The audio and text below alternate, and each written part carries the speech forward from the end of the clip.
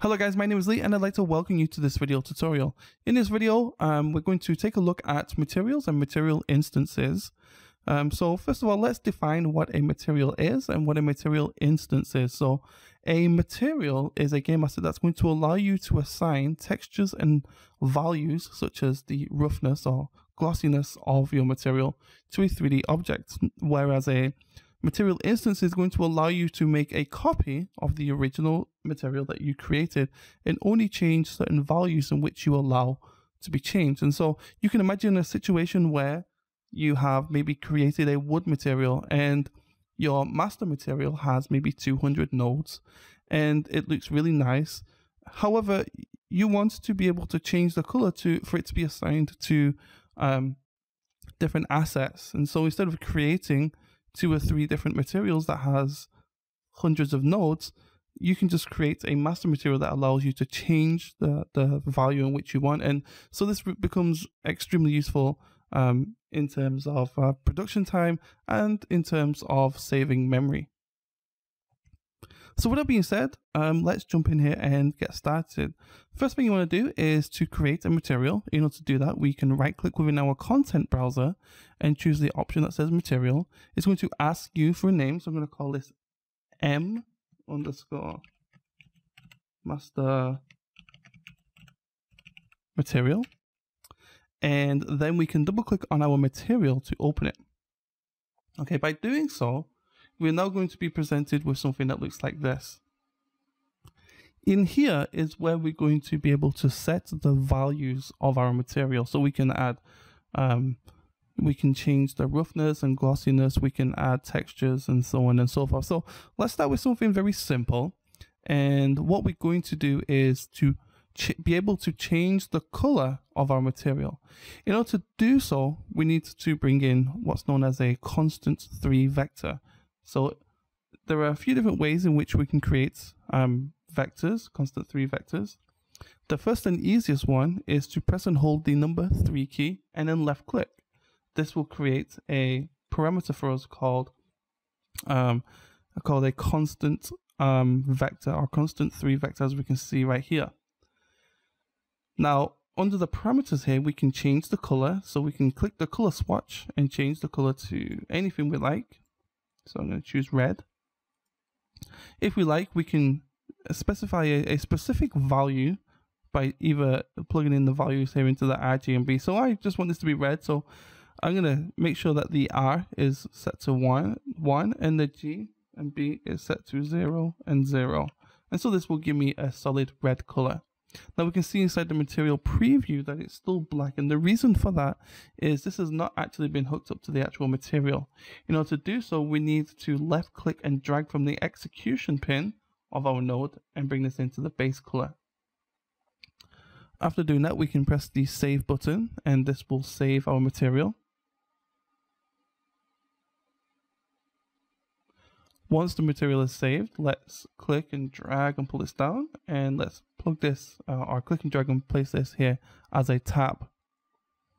Okay, so now we've created our material. What we can do is we can left click and drag this onto one of our assets here. And what we want to be able to do is to create a material instance so we can change this color. In order to do that, we can right click on the original material and we can choose the option that says create material instance. So I'm going to do that and I'm going to call this blue because this is going to be blue instead. And I'm going to then click and drag this onto our second asset. Now you can see right now it's not blue, it's still red, and that's because it's still using the original values in which we've set in the first material. So if we double click on this, okay, we're going to be presented with a few options.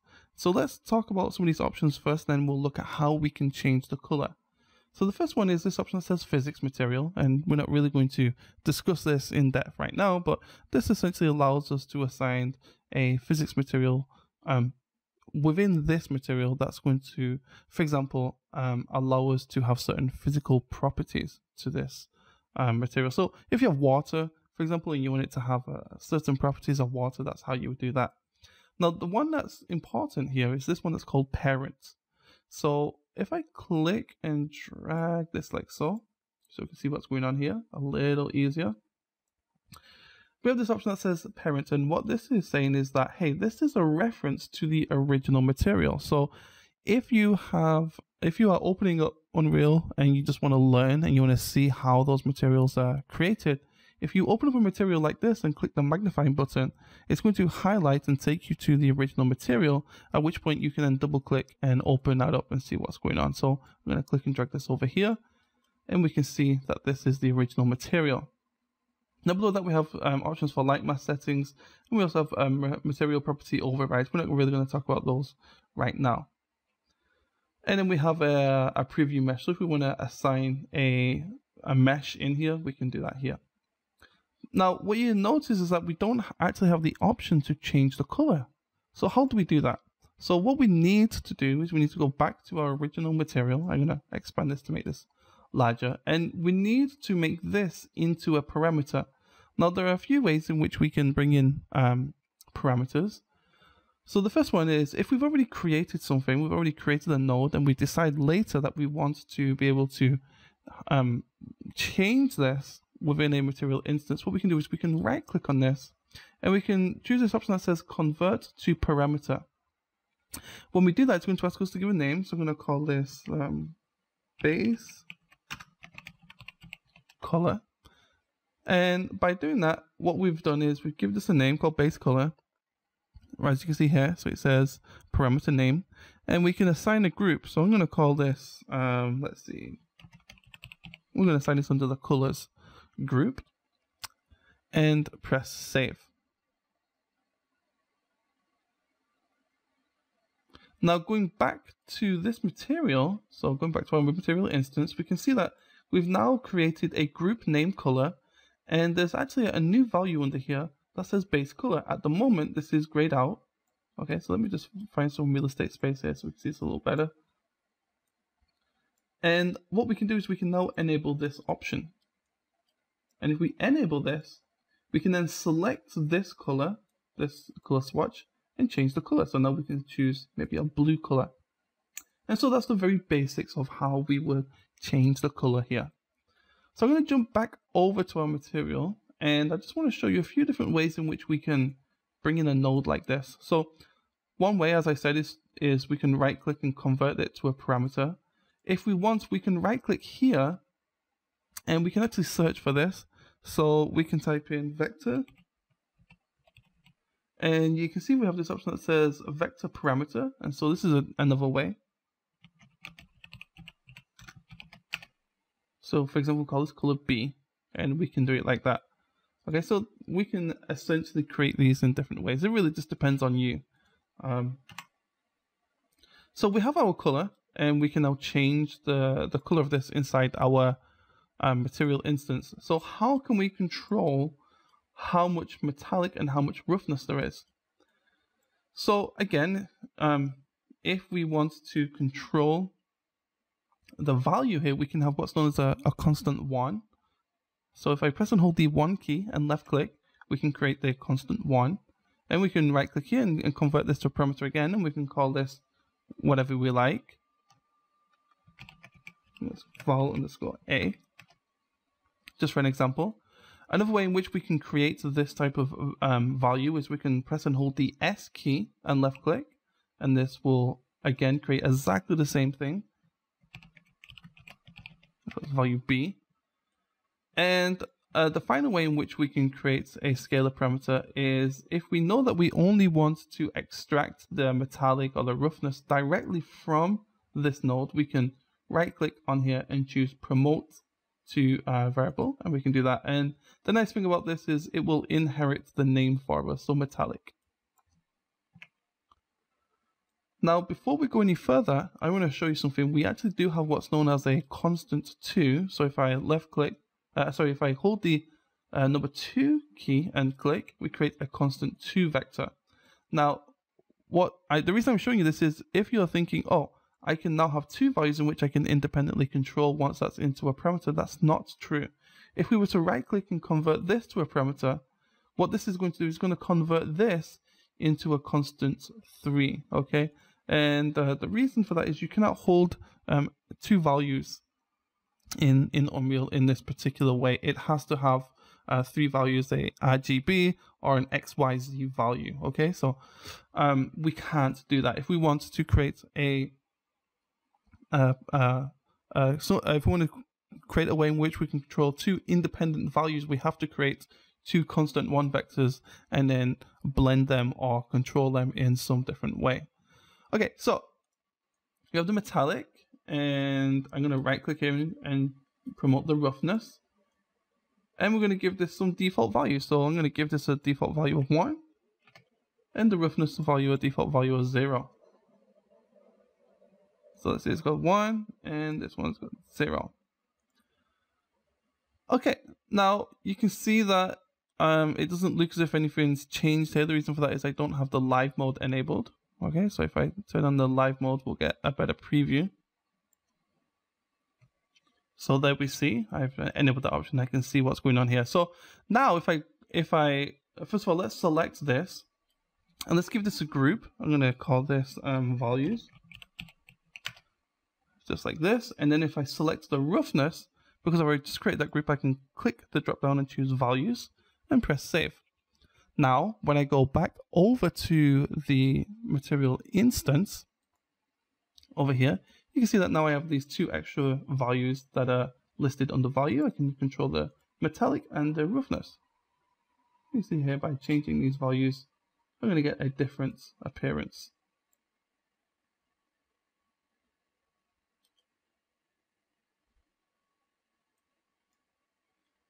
So now we get something that looks like this just by changing these values. Now, if we ever decide that we want to go back to the original value instead of the one that we've created, instead of going over here and looking, what we can do is we can click the arrow, that little yellow arrow here, and this will change the value for us.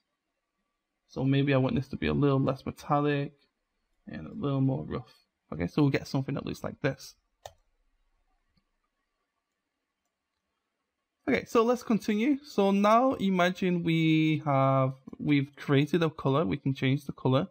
We have create some values in which we can change. But what if we have a texture? We want to change a texture. So what we can do is we can click and drag a texture in here. And just like before, we can right click on this and choose convert to parameter. So we're going to call this normals. Just like so, and I can click and drag this and put this into the normals, and this will then compile just like this. Okay, let's okay, that's okay, and we get something that looks like this. Then we press save, and then if we go back over to our material instance, we can see that this is now in here. And what we can do, because this is now a material instance, is we can select and enable the normals. And first of all, let's go back over here and let's put this under a group called textures, just to keep things nice and clean.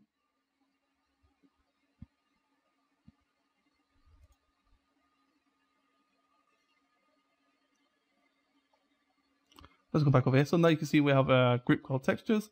And what we can do is now we can click and drag a new texture on here. Or we can click the drop down and choose the different texture. And so you see, by doing that, we've now got drastically different materials. So over here, we have this very shiny metal-like material. And over here, it looks less like metal. You know, you can see the normal is changing the way the light reacts with that. So we got 2 vastly different materials just based on those 3 different types of parameters. Now, what happens if we have something like this, where we have, let me try this again. We have a normal map, and we want to be able to enable or disable a value. Okay, so maybe we want to enable or disable a normal map, or we want to enable or disable a value. Okay, so the easiest way in which we can do that is by creating what's known as a switch. So if I click and drag from here, and I let go, it's going to give me the option to search. I'm going to type in switch.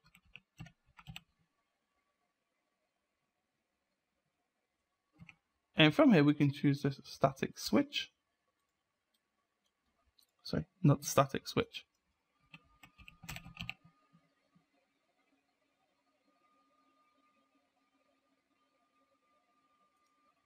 Yeah, let's choose static switch, and then we can also, oh, we can't convert it, sorry. So we need to switch, and, oh, here it is. So static switch parameter. Okay, and we can give this a name, such as has normals, question mark, and put this into switches. And then what we can do is we can bring in maybe a constant 3 by pressing and holding that 3 button, and giving the b value maybe the b value maybe 0.5, for example. Maybe 1. Yeah. And then we can plug this in over here, and then plug this in over here. And so essentially what we've created here is a Boolean value that says that this is either true or it's false. So if I save this,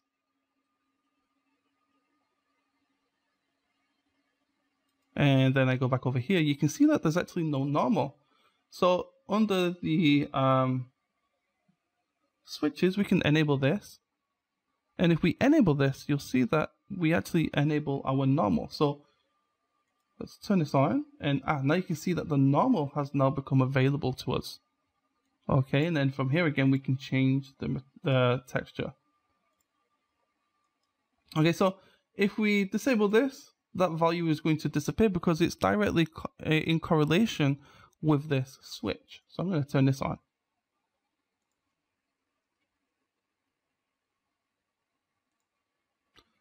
Okay, finally, I'm going to show you how to control between two values based on a linear interpolate. So let's take this. I'm going to press Control C and then Control V to make a copy, and I'm going to call this color A, and this one I'm going to call color B. And let's choose, so this is red, we're going to go with the opposite here. And we're going to bring in a lerp. So I'm going to press and hold the L key. This will bring in a linear interpolate. And I'm going to put this in color A, and this one in color B. And then in the alpha, I can right click and I can choose promote to variable and call this alpha. And then I want to plug this in over here. So I can right click on here and choose connect to base color, and this will make an override. And look at this. So if this is set to 0, so it's set to red. If I set this to 1, it will then become a blue color. And if I set this to like 0.5, it's going to make a mix between those two colors. Okay. So I'm going to keep this at default value of 0.5, press save.